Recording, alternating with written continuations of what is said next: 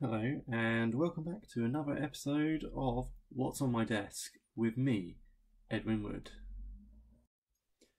On my desk today are some fragments of a type of Roman pottery called Samian Ware, otherwise known in Europe as terra sigillata. Dating from the 1st to the 3rd century, Samian Ware is a typical Roman pottery. It's found across Roman Britain and in fact across the northwest Roman Empire.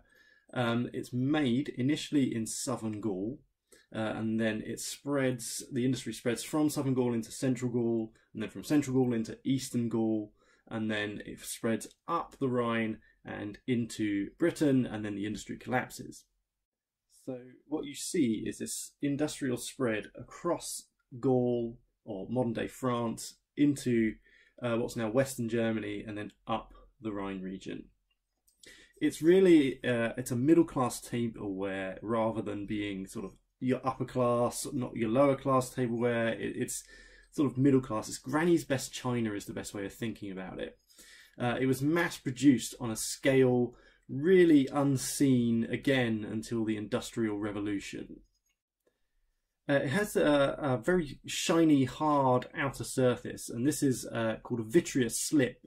So it's not actually glazed. What's happened is they have dipped it into a slip, like so, which is a liquid clay. And then they fired it at sufficiently high enough temperature that actually the outer surface vitrifies. It basically almost turns to glass and becomes this shiny outer surface. This is a reproduction of a Roman cup.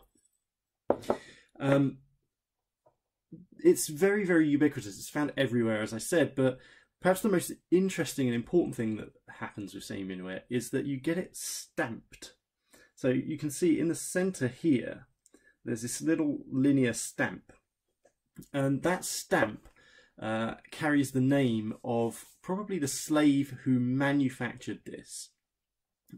Now, we don't really know why they stamped their name on it. It could be that they were being paid for piecework, or it could be that they're keeping a record of how much that they produced, or it could be a simple branding technique to sort of for people to buy what they thought was the best type of the pottery.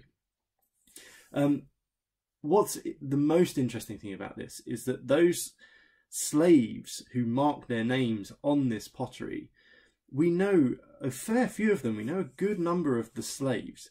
However, we know very, very little about the owners of them who made all that money.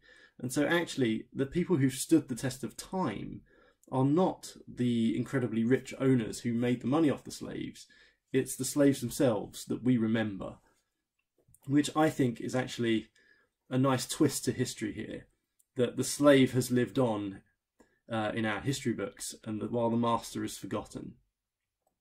So that's what's on my desk today. Roman pottery.